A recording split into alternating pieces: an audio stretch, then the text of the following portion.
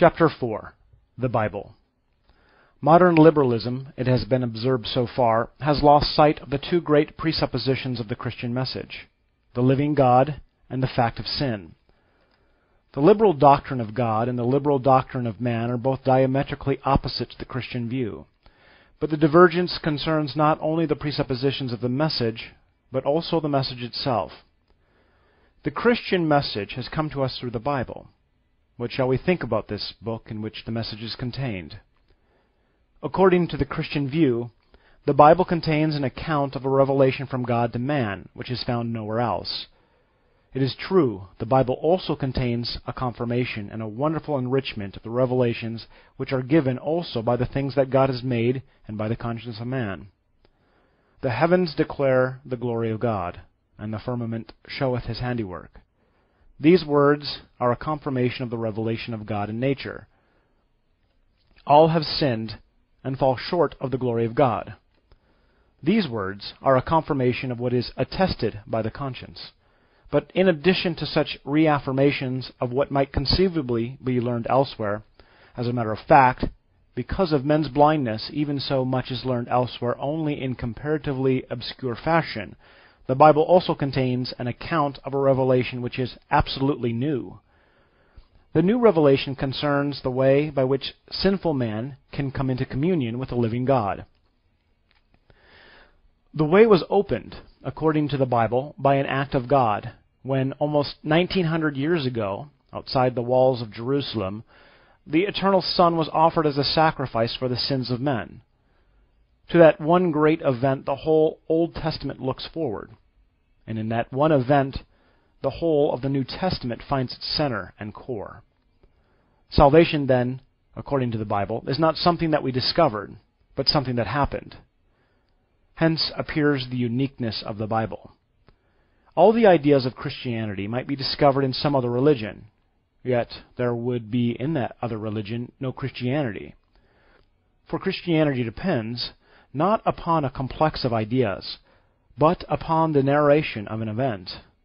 Without that event, the world, in the Christian view, is altogether dark, and humanity is lost under the guilt of sin.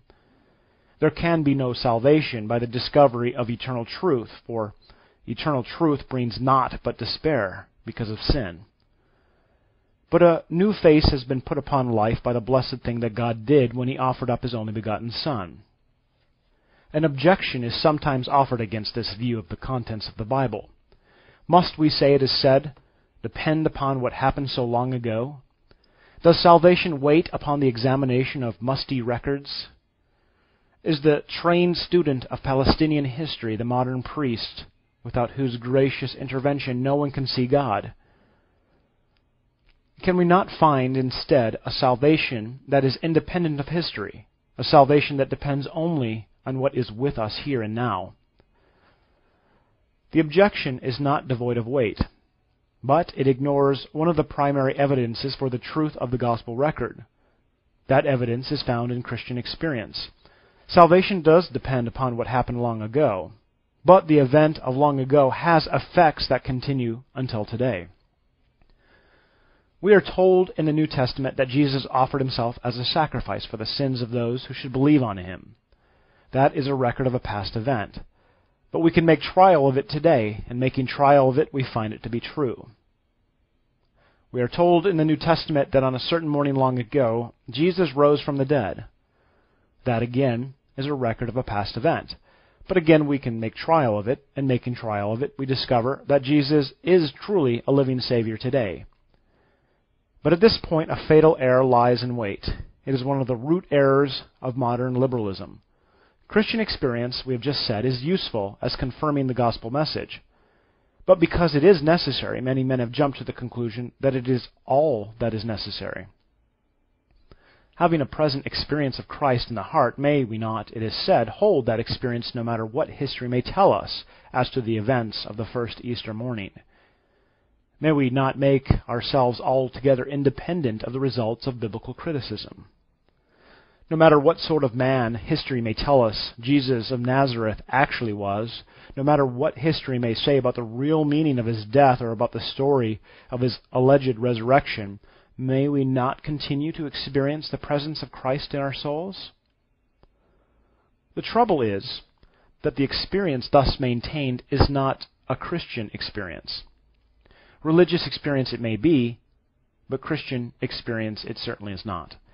For Christian experience depends absolutely upon an event. The Christian says to himself, I have meditated upon the problems of becoming right with God. I've tried to produce a righteousness that will stand in His sight, but when I heard the gospel message, I learned that what I had weakly striven to accomplish had been accomplished by the Lord Jesus Christ when He died for me on the cross and completed His redeeming work by the glorious resurrection. If the thing has not yet been done, if I merely have an idea of its accomplishment, then I am, of all men, most miserable, for I am still in my sins. My Christian life then depends altogether upon the truth of the New Testament record. Christian experience is rightly used when it confirms the documentary evidence, but it can never possibly provide a substitute for the documentary evidence. We know that the gospel story is true partly because of the early date of the documents in which it appears, the evidence as to their authorship, the internal evidence of their truth, the impossibility of explaining them as being based upon deception or upon myth. This evidence is gloriously confirmed by present experience, which adds to the documentary evidence that wonderful directness and immediacy of conviction which delivers us from fear. Christian experience is rightly used when it helps to convince us that the events narrated in the New Testament actually did occur, but it can never enable us to be Christians, whether the events occurred or not. It is a fair flower and should be prized as a gift of God, but cut it from its root in the blessed book and it soon withers away and dies. Thus the revelation of which an account is contained in the Bible embraces not only a reaffirmation of eternal truths, itself necessary because the truths have been obscured by the blinding effect of sin, but also a revelation which sets forth the meaning of an act of God. The contents of the Bible then are unique. But another fact about the Bible is also important. The Bible might contain an account of a true revelation from God, and yet the account be full of error. Before the full authority of the Bible can be established, therefore, it is necessary to add to the Christian doctrine of revelation the Christian doctrine of inspiration. The latter doctrine means that the Bible not only is an account of important things, but that the account itself is true. The writers, having been so preserved from error, despite a full maintenance of their habits of thought and expression, that the resulting book is the infallible rule of faith and practice. This doctrine of plenary inspiration has made the subject of persistent misrepresentations. Its opponents speak of it as though it involved a mechanical theory of the activity of the Holy Spirit. The Spirit, it is said, is represented in this doctrine as dictating the Bible to writers who were really little more than stenographers. But of course, all such caricatures are without basis in fact, and it is rather surprising that intelligent men should be so blinded by prejudice about this matter as not even to examine for themselves the perfectly accessible treatises in which the doctrine of plenary inspiration is set forth. It is usually considered good practice to examine a thing for oneself before echoing the vulgar ridicule of it. But in connection with the Bible, such scholarly restraints are somehow regarded as out of place. It is so much easier to content oneself with a few opprobrious adjectives, such as mechanical or the like. Why engage in serious criticisms when the people prefer ridicule? Why attack a real opponent when it is easier to knock down a man of straw? As a matter of fact, the doctrine of plenary inspiration does not deny the individuality of the biblical writers. It does not ignore their use of ordinary means for acquiring information. It does not involve any lack of interest in the historical situations which gave rise to the biblical books. What it does deny is the presence of error in the Bible. It supposes that the Holy Spirit so informed the minds of the biblical writers that they were kept from falling into the error that mar all other books. The Bible might contain an account of a genuine revelation of God and yet not contain a true account. But according to the doctrine of inspiration, the account is, a matter of fact, a true account. The Bible is an infallible rule of faith and practice. Certainly that is a stupendous claim, and it is no wonder that it has been attacked. But the trouble is that the attack is not always fair. If the liberal preacher objected to the doctrine of plenary inspiration on the ground that, as a matter of fact, there are errors in the Bible, he might be right and he might be wrong, but at any rate the discussion would be conducted on the proper ground. But too often the preacher desires to avoid the delicate question of errors in the Bible, a question which might give offense to the rank and file, and prefers to speak merely against mechanical theories of inspiration, the theory of dictation, the superstitious use of the Bible as a talisman, or the like. It all sounds to the plain man as though it were very harmless. Does not the liberal preacher say that the Bible is divine? Indeed, that it is more divine because it is more human? What could be more edifying than that? But of course such appearances are deceptive.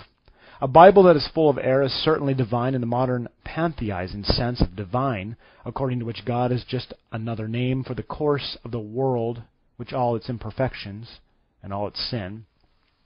But the God whom the Christian worships is a God of truth. It must be admitted that there are many Christians who do not accept the doctrine of plenary inspiration. That doctrine is denied not only by liberal opponents of Christianity, but also by many true Christian men. There are many Christian men in the modern church who find in the origin of Christianity no mere product of evolution, but a real entrance of the creative power of God, who depend for their salvation not at all upon their own efforts to lead the Christ life, but upon the atoning blood of Christ. There are many men in the modern church who thus accept the central message of the Bible, and yet believe that the message has come to us merely on the authority of trustworthy witnesses, unaided in their literary work by any supernatural guidance of the Spirit of God. There are many who believe that the Bible is right at the central point in its account of the redeeming work of Christ, and yet believe that it contains many errors. Such men are not really liberals, but Christians, because they have accepted as true the message upon which Christianity depends. A great gulf separates them from those who reject the supernatural act of God with which Christianity stands or falls. It is another question, however, whether the mediating view of the Bible, which is thus maintained, is logically tenable, the trouble being that our Lord himself seems to have held the high view of the Bible, which is here being rejected. Certainly, it is another question, and a question which the present writer would answer with an emphatic negative, whether the panic about the Bible, which gives rise to such concessions, is at all justified by the facts. If the Christian makes full use of the Christian privileges, he finds the seat of authority in the whole Bible, which he regards as no mere word of man, but as the very word of God. Very different is the view of modern liberalism. The modern liberal rejects not only the doctrine of plenary inspiration, but even such respect for the Bible as would be proper over against any ordinary, trustworthy book. But what is substituted for the Christian view of the Bible? What is the liberal view as to the seat of authority in religion? The impression is sometimes produced that the modern liberal substitutes for the authority of the Bible the authority of Christ. He cannot accept, he says, what he regards as the perverse moral teachings of the Old Testament or the sophistical arguments of Paul. But he regards himself as being the true Christian because, rejecting the rest of the Bible, he depends upon Jesus alone. The impression, however, is utterly false. The modern liberal does not really hold to the authority of Jesus. Even if he did so, indeed, he would still be impoverishing greatly his knowledge of God and of the way of salvation. The words of Jesus, spoken during his earthly ministry, could hardly contain all that we need to know about God and about the way of salvation. For the meaning of Jesus' redeeming work could hardly be fully set forth before that work which was done. It could be set forth indeed by way of prophecy, and as a matter of fact it was so set forth by Jesus even in the days of his flesh. But the full explanation could naturally be given only after the work was done, and such was actually the divine method.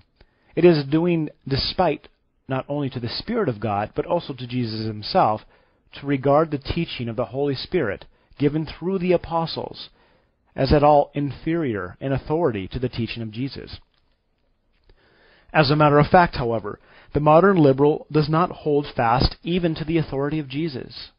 Certainly he does not accept the words of Jesus as they are recorded in the Gospels, For among the recorded words of Jesus are to be found just those things which are most aberrant to the modern liberal church.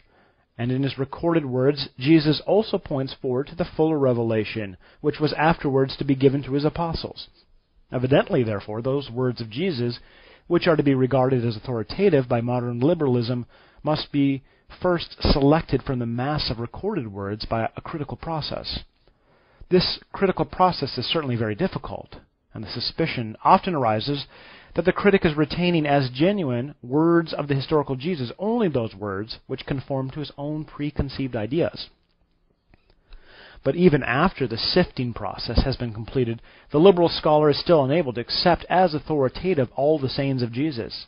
He must finally admit that even the historical Jesus, as reconstructed by modern historians, said some things that are untrue. So much is usually admitted.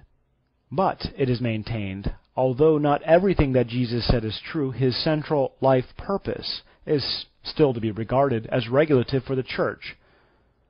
But then, what was the life purpose of Jesus? According to the shortest, and if modern criticism be accepted, the earliest of the Gospels, the Son of Man came not to be ministered unto, but to minister, and to give his life a ransom for many. Mark chapter 10, verse 45. Here the vicarious death is put as the life purpose of Jesus. Such an utterance must, of course, be pushed aside by the modern liberal church. The truth is that the life purpose of Jesus discovered by modern liberalism is not the life purpose of the real Jesus, but merely represents those elements in the teachings of Jesus, isolated and misinterpreted, which happens to agree with the modern program. It is not Jesus, then, who is the real authority, but the modern principle by which the selection within Jesus' recorded teaching has been made. Certain isolated ethical principles of the Sermon of the Mount are accepted, not at all because they are teachings of Jesus, but because they agree with modern ideas. It is not true at all, then, that modern liberalism is based upon the authority of Jesus.